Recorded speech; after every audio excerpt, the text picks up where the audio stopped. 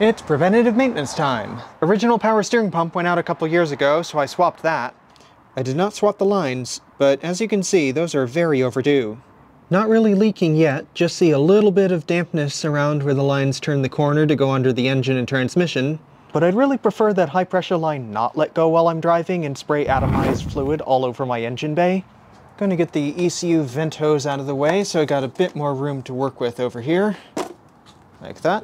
Going to use a catch bottle, a funnel, and a turkey baster to get the old fluid out of the reservoir. Good idea to put a bib on it just in case any drips.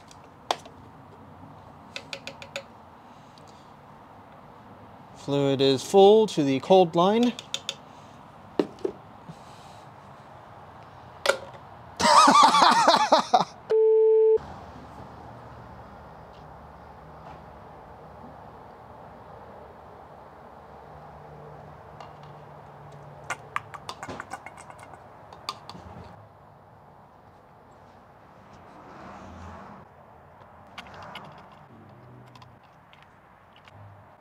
Reservoir is just about empty. Fluid doesn't look too bad. Slightly dark depending on the lighting, but still plenty red, not brown. System claims to hold 0.85 liters. This is a 1.5 liter bottle, and I've not even taken out half a liter yet. Can lift the car up into the air until the front wheels are off the ground, then cycle the rack lock to lock to eject further fluid.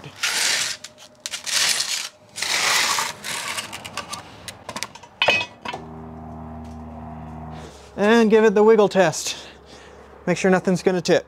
Reservoir is just about empty with a tiny bit of fluid at the very bottom. Going to manually cycle the wheel. Full left. Full right. Little more fluid, not a whole lot. I'll take what I can get.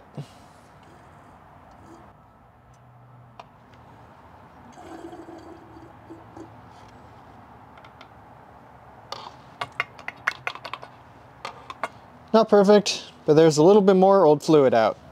The steering rack lives on top of the rearmost part of the front subframe. There's the supply and return lines.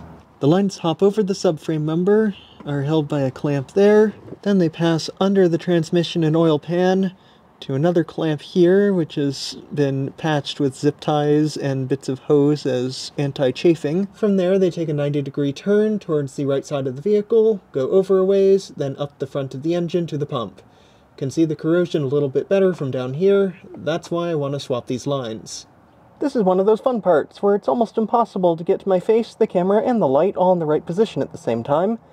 I have a 16mm crowfoot wrench on the upper high-pressure supply line. To my great surprise, I'm actually getting this thing to turn a little bit. Switch to my phone. The camcorder is a little bit too bulky to maneuver down here under the car. That nut is turning. I'll just have to work it off fraction of a turn at a time so I don't bind up on any of the other lines or anything else in the way. Painstaking process, but I'm getting there slowly. Gonna take this chance to hit it with a wire brush and some brake cleaner, knock some of that grit off so it can't get inside the system. Got it cleaned up and fingered tight. Anytime now this is going to start dripping. Got my catch pan at the ready. I stand corrected, got the lock nut off, the O-ring is still in the bore and sealing. Going to have to loosen the entire hose assembly in order for that to come off. T25 Torx for the line retainer. And cutting the zip ties holding them to the forward bracket.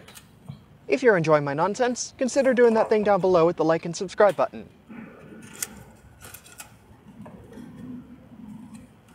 For good measure, remove the 12mm bolt and the forward line retainer just so I have a little bit more room to move them. And with an extra bit of wiggle, the O-ring pops out of the steering rack, and the fluid drains out of the high pressure line. Almost identical configuration up top, except for a longer nut for better access around the pump and its bracket. This should likewise pop right off. Small amount of dribble from the pump.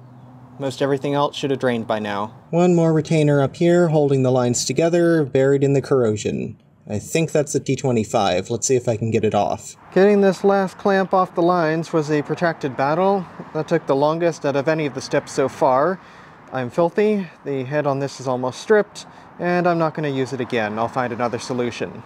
Pulled out the dipstick and dipstick tube, and unhooked the connector for my oil pressure sensor.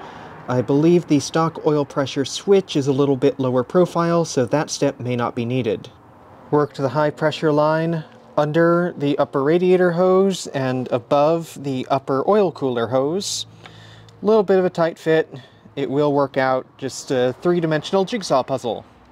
For more maneuvering room over here, I'm going to pull the lower transmission torque mount, two 18mm nuts up at the subframe, and two 14mm bolts into the transmission housing. Torque mount out of the way gives a whole lot more room for the lines to move. Working the flexible part of the line down out of the front of the engine compartment to allow me to have more angles I can twist it to get it clear of the rack. Putting this under jobs that are easier with a lift. There's not quite enough height to maneuver this in the way that I want. Repositioned the jack stands. A little bit less room to maneuver down there, but a few inches more height, and that's what I need. That little bit of height was all I needed. One crusty, rusty Dr. Seuss power steering supply line removed from the car. There's the new one, and it passes the overall dimensions and shape sanity test. The low pressure return line would be next on the list to battle if I were doing a regular like-for-like swap. Instead, I'm going to be fabricating the rest of the return line and adding a cooler. Got a spool of aluminum tubing, magnifying filter, Rayleigh power steering cooler kit, this is part number 13200, some extra hose for good measure, and some new clamps. Also, a bender for the tubing so I can make nice sharp bends without kinking it. Cleaned up section here, that's where I'm going to make my cut. This compact tubing cutter is great for tight spots. It is meant for aluminum and copper. It will go through steel as well, just needs a little bit more patience. Good cut, just took a few minutes of patience. Can let that drain, and take it down without making a huge mess.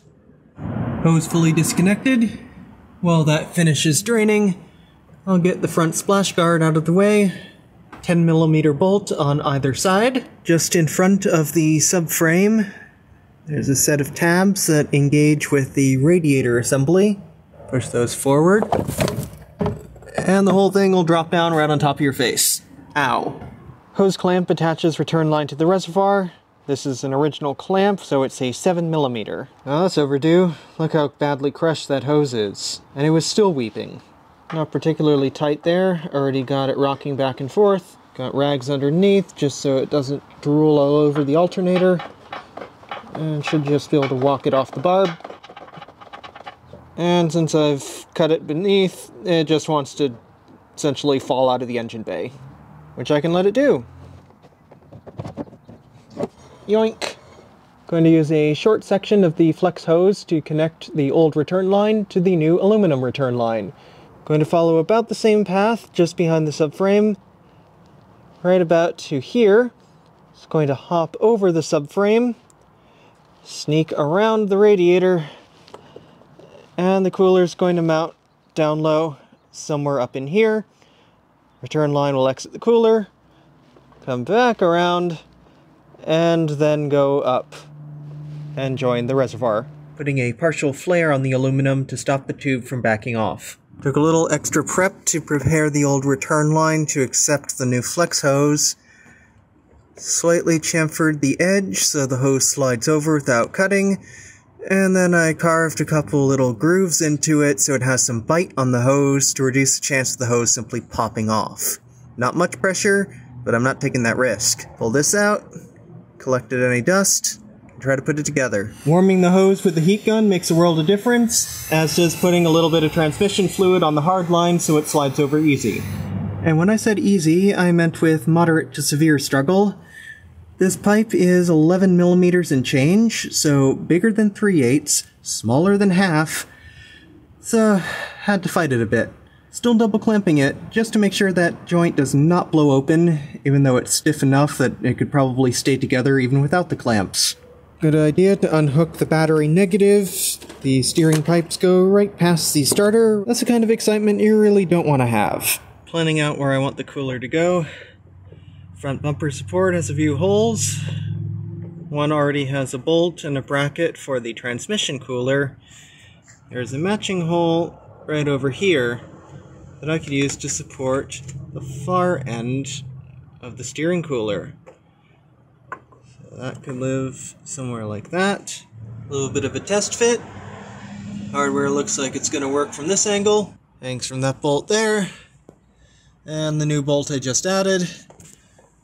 We'll have to adjust the position of this horn and trim the pipe a little bit, but should be able to make that work. Got my inspection mirror up in here, making sure there's no bits of the old O-ring or any debris inside the port for the high pressure line. Gonna give that a wipe down for good measure, and maybe get the new line in. The new hose do not come with any sort of protection for the ends. Got them taped up and with some rags to protect the threads, the O-rings, and everything else from getting torn up or dirty. As much as we like to clown on assembly is the reverse of disassembly, yeah, that holds true, with all of its pitfalls, such as getting the end here around the steering column to where it bolts up into the rack. Actually, it was a bit easier to get it back in than taking the old one out. Just need to pull my little protective wrap off and get it started. Rest of the line looks like it's gonna fit. After a fair bit of fiddling around, got the O-ring in and got the thread started by hand. Run this down as far as I can. That'll ensure it's not cross-threaded. Upper end of the pressure hose connected up. Still needs a little bit of arranging. So far so good. Put a quick hit of paint on the hardware, preventing rust and making it blend in a little bit easier once it's behind the grill. Still fine-tuning the positioning, but it's fairly level. Slightly behind the bumper. Going to get plenty of airflow regardless. For the aluminum lines, doing a partial flare and then smoothing the outer edge so it doesn't tear up the tube. Still need slight adjustments, maybe some trimming of the front splash guard, especially over here where the lines are going to be.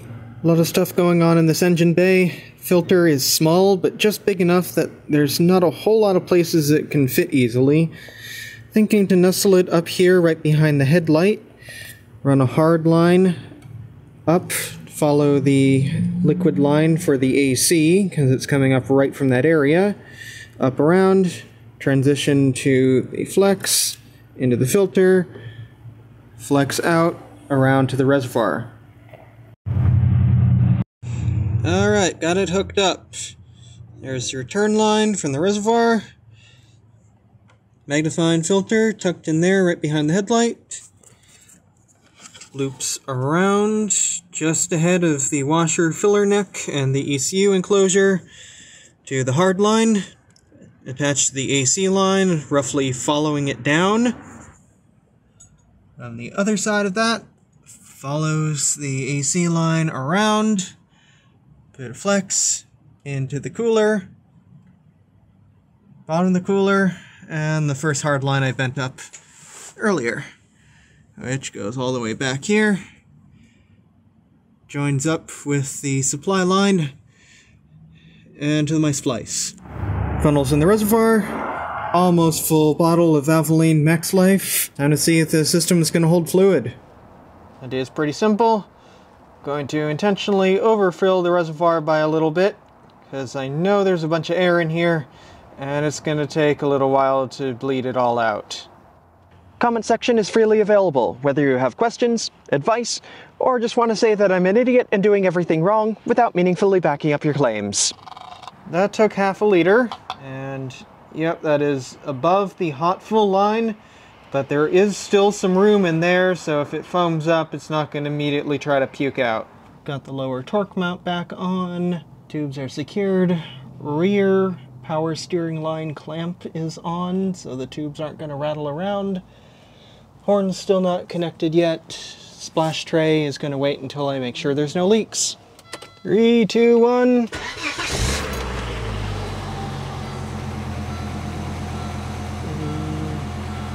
4, 5, 6. A few seconds run. And make sure nothing's peeing fluid. No leaks over there. Don't see anything dripping underneath. That is a very good sign to start with. Immediately see that the level dropped. Let's see what the dipstick says. Yeah, that dropped it from way at the bottom of the spring here, all the way down to actually right on the money for cold fill line. Next I gotta carefully cycle the rack a few times.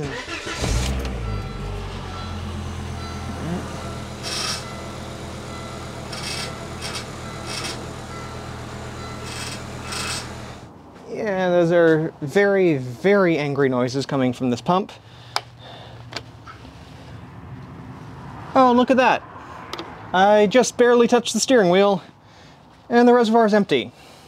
Yeah, that makes sense. The bottle is empty enough. I should be able to free pour without the funnel. It ate basically everything was left in the bottle. Going to give this thing a minute or two to settle.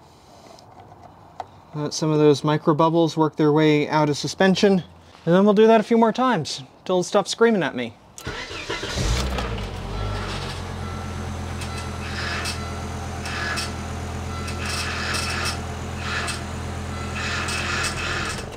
Yum, strawberry milkshake. And again.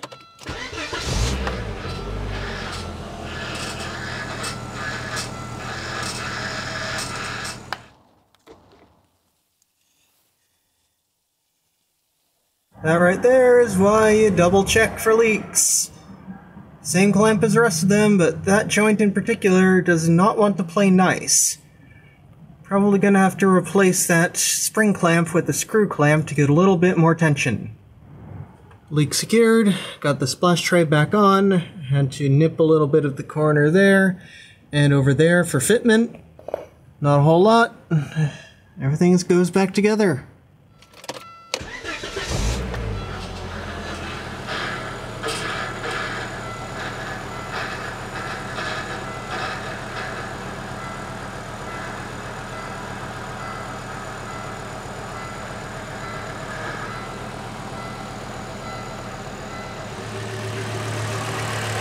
Wow, that doesn't sound like death anymore.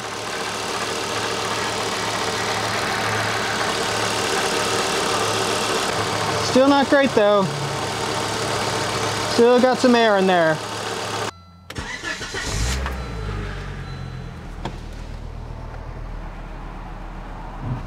Got everything back together, fought off that cold, put about just shy of 60 miles on the car since the repair. No leaks, no more air in the system.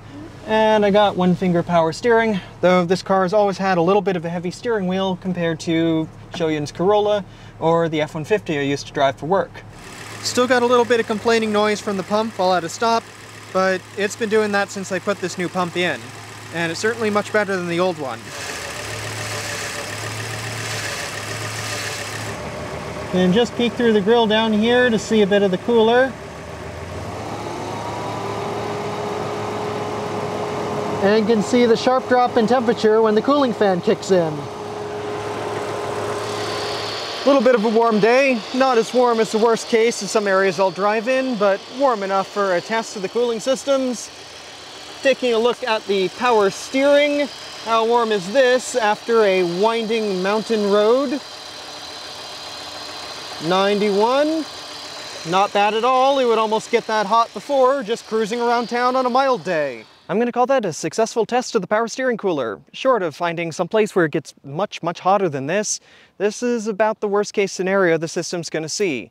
Slow speed, back-to-back, hairpin turns, climbing a mountain on a warm day, and it only got as warm as it would get just doodling around town on a mild day before I added the cooler. I wasn't so worried about the synthetic fluid, but the pump and the rack are going to be a lot happier running probably 50 Celsius cooler under extreme conditions than they did before. With the new high pressure line and replacing the rubber parts of the return line and adding the filter, this system's going to be good to go for quite a while longer. If you enjoyed this and want to see some more garage shenanigans, here's something that YouTube thinks you'll like. Until next time.